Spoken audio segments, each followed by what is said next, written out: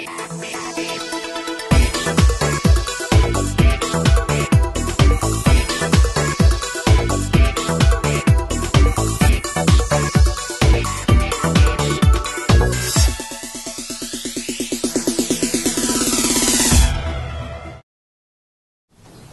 I'm Dawn Ramirez. I am the Certification Coordinator for Escambia County School District in Pensacola, Florida.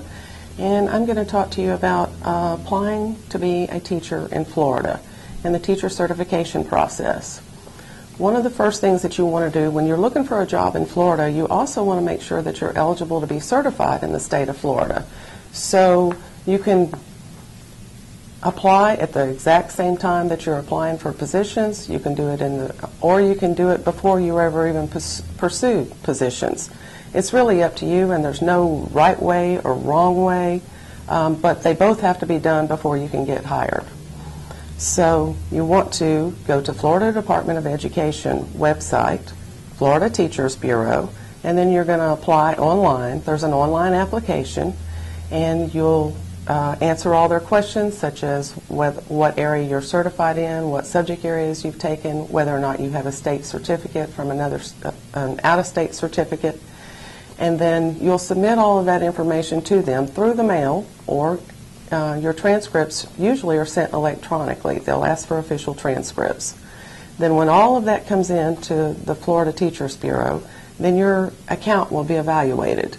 And then they will send you, they being Florida Department of Education, will send you a statement of eligibility that tells you that you are eligible to teach the area that you applied for, or it will say you're not eligible to teach for the area you applied for, and it will give you the items that you need to do in order to be eligible to apply. Such as if you applied for reading and you did not have enough reading courses with your bachelor's degree, then they will send you a statement saying that you need another 9 hours or another 12 hours or something like that in order to complete reading. But we do have reciprocity with all of the other states, so if you have a professional certificate in another state, then Florida will honor that professional certificate. You'll be applying online to Florida Department of Education, sending a copy of your certificate, front and back. Even if there's nothing on the back, they want a copy of front and back. And they want you to send your official transcripts. And then they will honor that certificate and issue you a Florida certificate in the exact same way.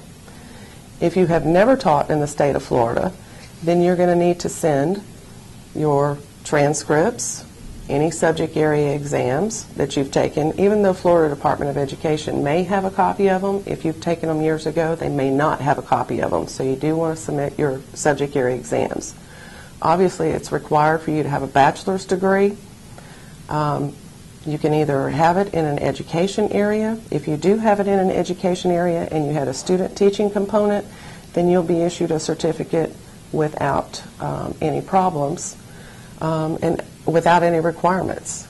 If you have a bachelor's degree and you have a desire to teach, but it wasn't in an education area, then you can take a subject area exam in the state of Florida and in a subject area that you're interested in. Let's say you want to be a math teacher, but your degree is in criminal justice. Your degree can be in anything that you want it to be in or that it was in, and you can take a subject area exam in any core subject area, such as math, English, science, social studies, business ed, agriculture, and family and consumer science.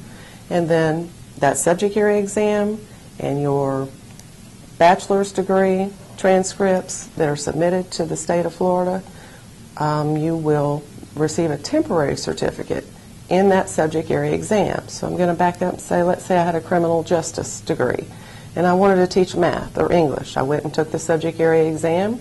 I applied to the state of Florida. The state of Florida sees I have a bachelor's. They see that I've taken a subject area exam. They issue me a temporary certificate in that area. Math is what I said.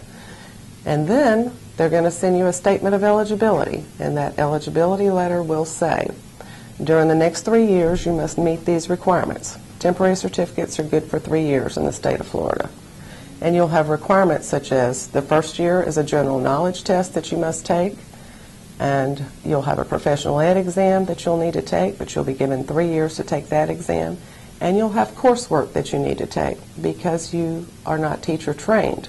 The coursework is education courses such as methods of teaching, student assessment, and items like that in order for you to learn how to be a better teacher and to teach you to be confident and goal-oriented as far as teaching.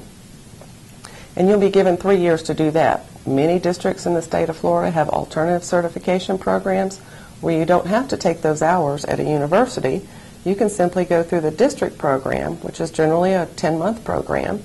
And once you complete that 10-month program with the school district, then that knocks out your coursework, and we submit that you have completed that alternative certification program.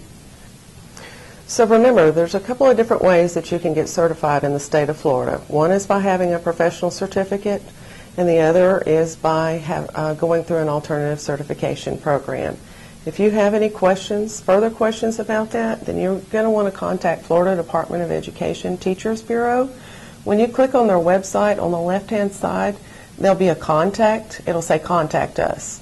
And if you'll just email them a question, or you can call them. They have people that have been hired specifically to do nothing but answer the phone and return emails to prospective teachers.